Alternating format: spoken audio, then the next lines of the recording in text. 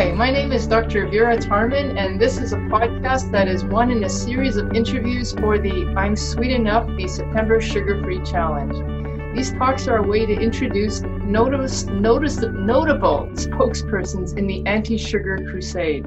I want to explore with each of them the questions: just who are you? What is your message? Who is your audience? And what do you hope to achieve in your various ventures? And today, I am interviewing Michael Collins, someone who has devoted his life to helping people free themselves from the obsession to sugar. He, in fact, calls himself the sugar-free man. He is the moderator of a Facebook sugar detox support group, a large group of it's either 5,000 or 7,000 people on Facebook. He's the host and CEO for the annual Quit Sugar Summit, which has hosted like 30 speakers plus. All quite well known in the field of food and food addiction, and is the author of Last Resort Sugar Detox Guide. This is a mouthful. Learn how to eliminate cravings and sugar obsessions by rewriting your eating drive and break free from worldwide sugar cult. And thank you. Thanks for having me. I really appreciate it. It's an honor. Is there anything else that I've given you quite an introduction? Is there something else I've missed? Because I'm sure you do more than just those things. That's pretty much it. I'm the founder of sugaraddiction.com. I think you already said that, but I think probably my proudest accomplishment in life is that I raised 2 sugar-free kids from the womb until they were 6 years old. Wow. And then they only had sugar once a month, maybe at outside birth. They never in the house. And that experiment worked. It's a long story, but I think it, people always said, oh, you deprived them. I didn't deprive them of anything, and they didn't miss it. So get this, sugar cult. Define what you're meaning. Where are you coming from when you say that? Well, I think it's an accidental cult, to be honest with you. I think it's an evolutionary phenomenon that started in, colonial England, and they would leave with empty ships and go to Africa and pick up slaves and go to the Caribbean and they created an empire so much bigger than El Chapo ever dreamed of, a worldwide legal cartel that, increased us from 5 pounds to 150 pounds a year in 300 years. And it just inundated the culture. In other words, look, everything from birth to death is always soaked in sugar. Everyday life is soaked in sugar. It's just insane. And it's just, it to the point now where, like drinking and driving, like seatbelts in cars, smoking in public places, condoms in bathrooms, these tectonic shifts that science proved that culturally they could not be sustained any longer is what's happening with the sugar thing. And breaking cults is hard, and changing behaviors is hard. And we are in a tough place because we know what it does to the body and the brain, and scientifically, I mean, we may not be all the way there, but we got a good leg up on what scientifically sugar does to the body. Yet still, as you well know, people can't quit. I'm fascinated by how we got here as the only measure of how do we get out, right? It's like, how did society get to this place of 1/3 of the entire population obese, 2/3 overweight? So in the United States alone, it's in excess of 200 million people. And everybody knows every diet that's ever been written says at its core, stop the white stuff, right? Look, people know they're better educated than I am on nutrition, except they can't quit. So then we move forward to addiction, and no one wants to talk about addiction. But now they're starting to at least loosen up to the idea because they've tried for years or decades to quit. And now they're hurting. Just tell me what some of the ventures are that you're doing that are contributing to that seismic shift. I'm interested in what you're doing, Mike. Well, I think the most by accident, I started sugaraddiction.com 10 years ago and provided great information, but without community, it didn't start working till about 3 years ago. And I can go backwards, but in that time, I also started the Quit Sugar Summit, which you've been on many times. And we have, everybody from Cornell, Harvard, Yeah. every single great educator. I mean, I dig to try and find these folks who've been studying sugar quietly forever and get them on. What I did is I paired them finally in the 4th and 5th years. I finally paired them with the internet folks who really had a reach, meaning bottom line, they had gigantic email lists. And so they were able to blast out to these everyone on their list. And then if there was 5 or 10% of the folks on their list that were interested at that point in their life, their health list, health folks, JJ Virgin, Drew Canole, you know, people that are, they're just millions of people on their email list. Yeah. And so then those folks started to, you know, grasp the education from Dr. Lustig and yourself and all these other educators. And it started to sink in. And it's that kind of, I see myself in more educating the general public and letting, you know, because I do have a background in late stage, helping folks in late stage food addiction and sugar addiction recovery and addiction in general. I'm a recovering guy that, you know, I got that covered and know how to point them to you and Bitten and those types of folks. But I want to help raise the larger awareness. In other words, and that has to be like the sugar-free man. We have to have memes and cartoons, and we have to make it make sense to people in a little bit. The hardest part, truly, of the last decade that I've been doing this, the hardest part is to deliver the message to move them from in the sad American diet into some information and knowledge about it, and then move them, if they need it, into recovery from addictive processes. Well, so many people come to me and they've literally, I'm not exaggerating when I say that, I'm talking sober people too, 5 years, 10, 20 years in sobriety, in recovery. They didn't know about the sugar stuff. Can you imagine? Yeah. Right? And then the same thing happens with people that have been on every diet thing you've ever thought about, but they just didn't put this 2 and 2 thing together and understand that sugar is and white powders are affecting their dopamine, serotonin, norepinephrine, GABA, and they can white knuckle it for a few days, but they cannot make it a lifestyle. And we kind of, we bridge that gap between that knowing, the diet knowing, and the actual possibility that they may have a little bit of an addiction issue.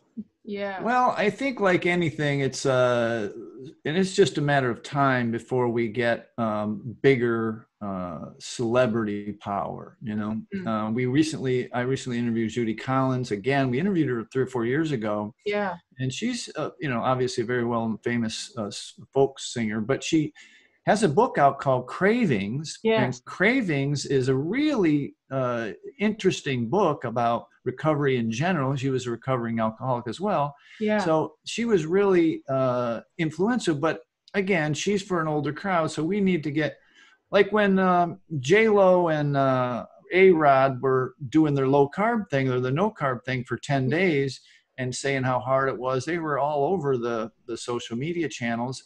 Yeah. It's that kind of thing. Sooner or later, they're all very health conscious. Someone's going to latch onto this and take it under their wings. So. Excited about that. Yeah, the Facebook group it turned into an interesting cultural phenomena as well. In that, originally it was for the people who had paid to do our challenge, right? But because we kept growing, Facebook's used to kept throwing us more people, and we had to keep servicing those more people. So we had to get coaches and stuff in there. But honestly, genuinely, what is, I think, the magic is what a contemporary of ours, Joan Iflin, talks about, is the mirror neurons. People really, once they get in there and they find this tribe, and there's a bunch of yours, and there's Bittens, everybody, there's 5 or 6 pretty good sized sugar groups online now on Facebook. And what I find is when someone asks for entrance, I have a little question, you got to approve them or whatever. It says they already belong to 2 or 3 or 4. So these are people that are dead serious about getting into all of them. They shop around, see which one's good for them. And I think it's great. I think it's like it takes a village kind of thing and there is a phenomena going on Facebook, though. They don't like the word addiction, and they don't like maladies, diabetes and stuff. So they kind of throttle down the amount of traffic that they give us, right? I think personally. Oh, really? But anyway, it's a very large success story. I think that that tribe mentality, that look, nobody in my family wants to hear about this, so they got to go online to get the support and the information and that kind of stuff. Like I said before, the information's everywhere. I mean, literally everywhere. It's got just GTA, Google, GTS, Google that shit. You know, just Google it, man. It's there. It's but the support part is not, and that's where the groups come in. Yeah. So you mentioned something about services. Can you say a little bit more about what you actually do besides just have a support group where people are talking about their food for the day? Yeah, one of the things that's been the biggest success we've ever had is a 30-day challenge. And the 30-day challenge, that's at sugaraddiction.com or whatever, but is that every single day for a month, I send you a video between 10 and 20 minutes, right? And what it does is it walks you through, because I've done this hundreds, probably thousands of times, exactly what's going to happen on days 4, 5, 6, 7, and 8, you know, within a range. Right? They always say, Einstein said, genius is only pattern recognition. But watching people detox for hundreds and hundreds of times, I'm starting to see these patterns. And, you know, you have headaches and a lot of stuff in the first 2 or 3 days, and lethargy, and you're anxious and irritable. And then you get to the point where you get like a pink cloud that we talk about. That's, you know, like in the 15th or 20th day. And people get seduced that, oh, maybe I can have a little. And so each day I walk them through that, right? And then they also have other videos, copies, some of the stuff that's on the summit. And I have a set of core videos, 5 videos that are basically from a real expensive one-on-one coaching, couple $1,000 one-on-one coaching class. And that gives them even more depth, right? And so by the end of 30 days. So it's a real program, a 30-day program. Yeah, it's a 30-day program. They are indoctrinated into a new tribe, and they run through the tribe together in a separate forum and Facebook group. And we have Zoom meetings as well that go with that. So weeknights, we have Zoom meetings, and they see these meetings. One of the things I like about what Joan does is she said about the mirror neurons. People, when they see faces of people, they start to align with them. And if they're people that are sugar-free, they're going to start to align with sugar-free people. And they stick with them. They'll literally travel through the group 60, 90 days and beyond, and make friends and be able to get text messages and Facebook messaging. And it's just really, like I said, it's the education's there. We provide a certain group of, or a certain amount of education, quite a bit actually. But honestly, I'm creating the vessel, the chalice, the thing that people that can hold the group, right? And that's what all that's all about, you know. A tribe. You're joining another cult. That's a terrible way to put it, but it's true. You're joining another group of people. And this happens to people all the time. If they, you know, go away to college, right? And maybe no one in their family went to college, or they get into a new career. They end up getting a different group of people that they hang out with because they want to learn what that group of people does, you know. But addiction in general is something people think of as the guy at the brown paper bag under the bridge. They do not, that stigma is still very strong. And the idea that you could be addicted to something that is legal to give to a 1-year-old baby, that just doesn't sit yet well with people. Society is not advanced enough, except for a small group of people in recovery.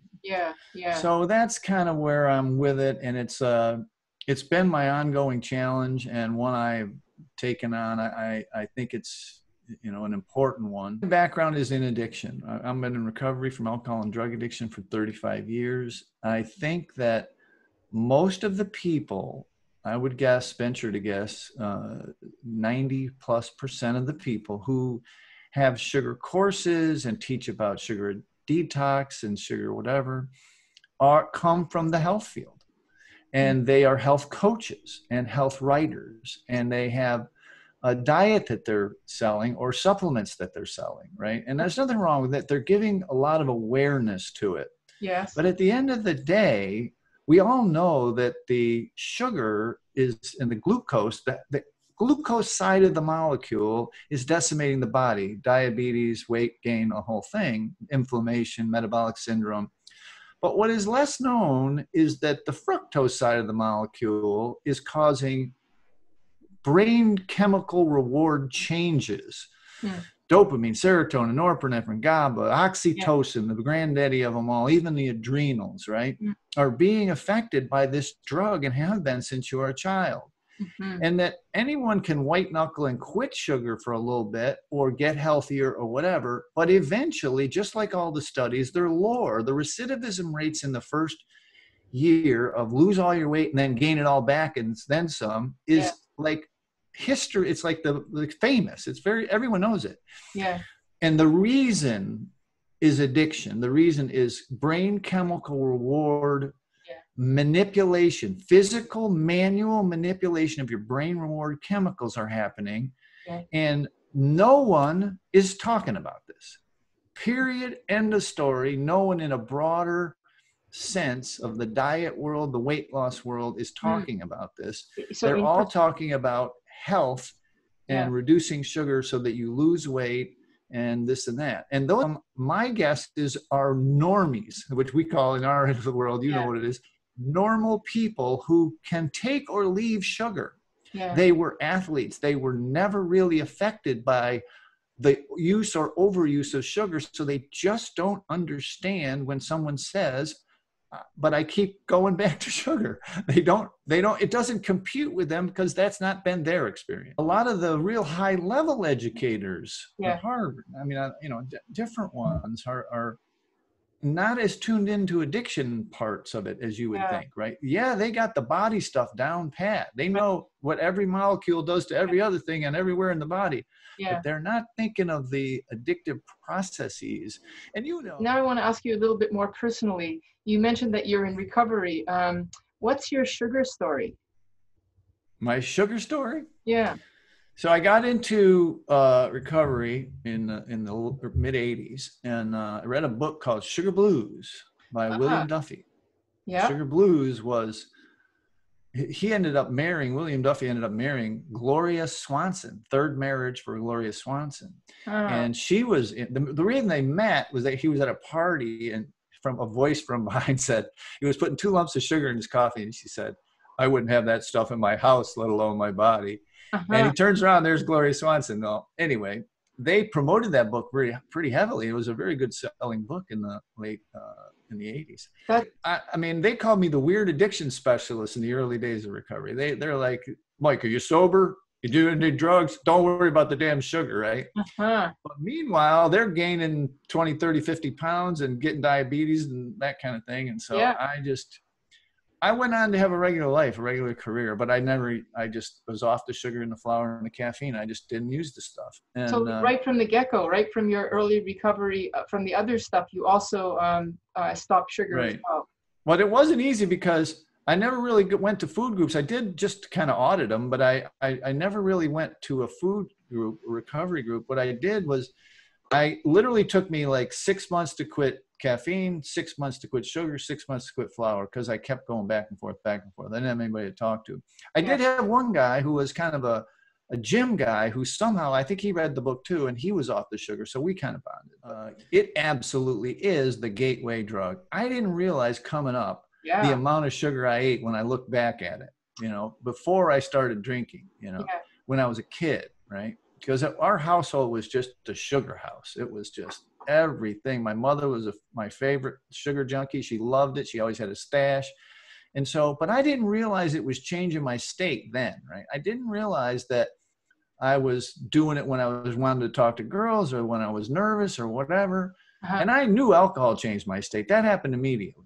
But when I got off the drugs and alcohol, I went right back to the sugar. Like most recovering people do. They go back to the sugar and the caffeine and the nicotine.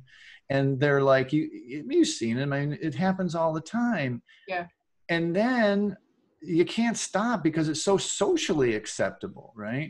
So, it's been again, it's that tectonic seismic shift that in an awareness that has to happen of this product that's been enculturated for 300 years. And that's the part that's that I like. It's a big, hairy, audacious problem that I'm willing. I mean, what else am I going to do for the rest of my life? This is cool, man. This is exciting stuff to see, because I've seen, like you, so many success stories of people whose lives have been changed, hundreds of pounds lost, diabetes diagnosis going to remission. I'm like, what other work is there that, can make a living and do that? So. Well, that's a great way to end that. So that might be the end, but I did want to ask you one other question. What happened is, I believe and still believe that in dusty church basements, Food Addicts Recovery Anonymous, not OA, and we can't even get into that, but the 3-4 offshoot groups literally created in like an anecdotal cure, right? By weighing and measuring and, whatever.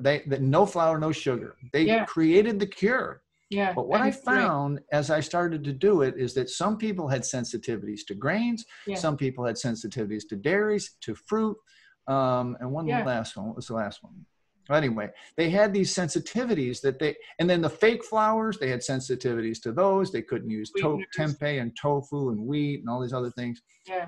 So I have disclaimers under the dairy, the grains, and the fruit, right? I have that kind of diet. But basically, if dairy, grain, or fruit starts to bother you or create cravings, you got to cut back on it, right? I don't eliminate it, but I also don't, especially fruit and grains, I just don't think it's good in the first 60, 90 days. Yeah. You can always add it back, but you can't OD on those things or you're going to keep the cravings going. So that's kind of the basic layout of it. In my first 25 years, I was a big fruit eater. I was a big brown rice and grain eater and oatmeal eater, right? Yeah. And I came to find out that what happened to me was when I quit, I actually talked to Cynthia Myers Morrison. Yeah. She's a great lady. Yeah. And she talked about it. And so I'm willing to experiment. I quit the fruit and the grains, right? And what happened to me was I had adult acne my entire life. It went away just like that. Wow. My gums bled all the time. Wow. From the time I was a kid. That went away like that, right? Wow. My hair was falling out. My eyesight, so many things started to cure, so much inflammation started to cure that I had to say to myself, look, this has to have something to do with it. Yeah. And that's just me, but and I have that experience with people I coach as well. So that's the short version.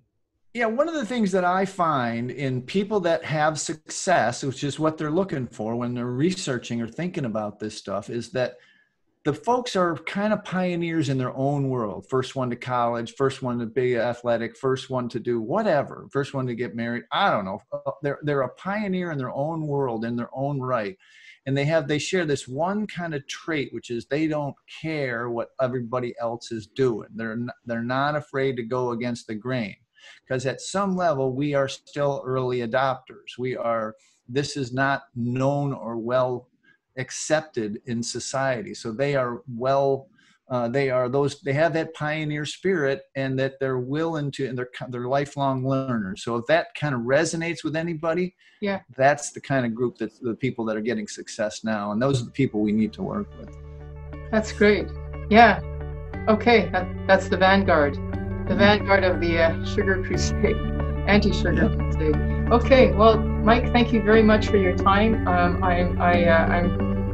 Thank you. Well, thank you. This was great.